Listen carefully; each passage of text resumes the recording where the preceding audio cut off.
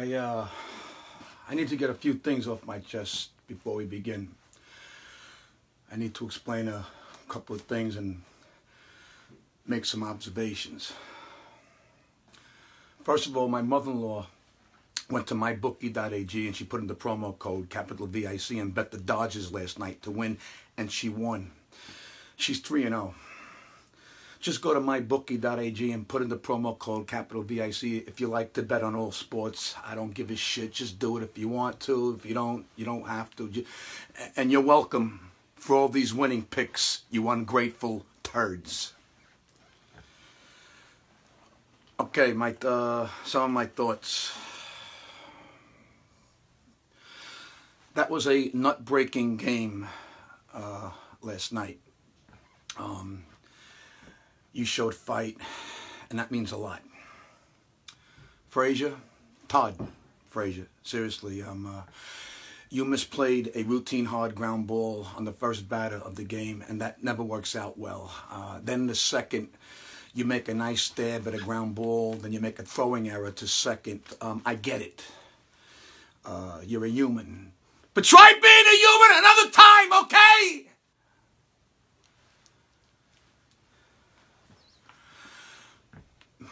I don't understand how a pitcher can be so sharp and then so off. Robertson, Betances, whatever. The called strikeout on Bird was a fucking complete horse shit. 2 pitches in a row at his ankles, called strikes. Just fucking horse shit. Or bullshit. Pick any of your shits, whatever you want. You know, I'm glad the home plate umpire got drilled in his fucking forehead. I was glad. Tory, yes. Okay, here's the fucking gospel. You don't ever get picked off second base with nobody out late in a tie game. Do you understand you have nowhere to go? You can be sacrificed over the third and score on another sacrifice. You could score on a single from second as easily from third in many cases. We needed 1 run, you fucking little nitwit. What the fuck were you thinking?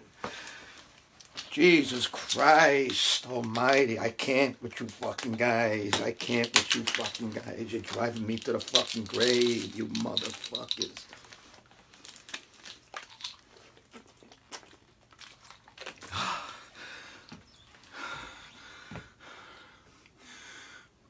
Let me explain. Let me explain who I am, you fucking imbeciles. I am not the manager, as you know, okay? I am not the general manager, as you know. I was given the title of GEPBO, Grand Exalted Poobah of Baseball. Operations back in 1973 when George bought the Yankees. I have unbelievable power in the organization, and I could talk to George from the grave at times. I can. I have a contract that makes it impossible for me to be fired. That said, I can only advise Girardi and Cashman. They have their roles, and they must do their job. I can suggest and yell and make suggestions to the owners, really, to anyone. And many follow what I say, but I still have to let those nitwits do their jobs. That being said, Girardi, could you fucking overmanage and mismanage a bullpen more than yesterday? I get it. Don't take a chance with CC. Once it got to be 1 run, use the closers like it's a save situation each inning. But we didn't need to get to that point. We weren't pitching CC anymore this series, so how do you not keep throwing him, you fucking moron? 1 out and a man on first in the 6th, and you pull him up 8-3? He only threw 7. Look at me, you fuck. He only threw 7 pitches. You throw him, you keep him in until the first sign of trouble. You stay in there till his fucking arm falls off, goddammit. Enough with this fucking pitch count. The pen could have used any rest they have gotten. In this day and age, what the fuck happened with the foul tip with the foul tip off the bat. How do you not go to the replay challenge? I had eaten a lot of bran yesterday and had to step into the locker room to drop a deuce, so I missed the fucking whole thing. Sanchez, why aren't you screaming to Joe to challenge it? How does Cashman not text you immediately and simply say, challenge it? In this fucking day and age, how is somebody at home not texting you immediately? The whole fucking world saw the ball tip, the foul tip, fucking Sanchez for the third out, except you. How do you not challenge that? Somebody help me out here, Hendry. Help me. I'll help you out. Help me out here, Hendry. I don't know what the fuck anymore.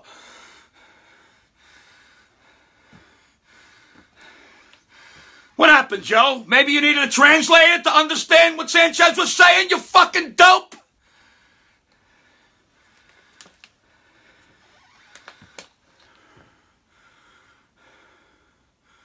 Mind-boggling. Mind-boggling. Down 2-0. As you saw firsthand last night, anything can happen, and did happen for both teams. We were up 8-3 into 6, you fucking jerk-offs. We pounded the tits off Poobah, okay? And we lost. We fought, but we lost the game. We had no business losing. We gave it to them gift wrap with a fucking red bow.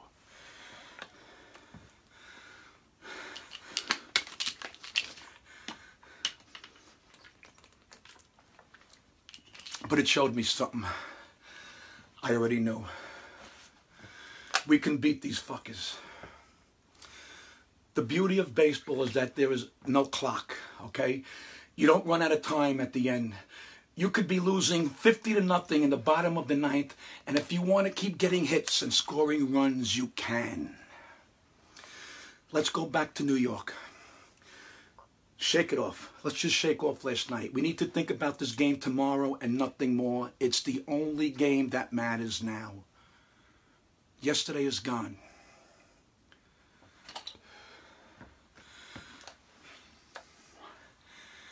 Okay. Go get your shit. Let's meet at the buses. Take the rest of the day off. Get your minds right. I'll see you at the stadium Sunday at noon. Think about what each one of you must do to be the difference in a game. Girardi, you sit with me on the plane. You too, Rothschild. I want you to explain to me exactly what you do as the pitching coach and why half our staff can't get through one fucking inning without getting shelled. Men, like Yogi said, it's never over until it's over. It's not over until the fat lady sings. I can't see a fat lady. I do see Cece, but he isn't a lady. Now get out of my fucking face.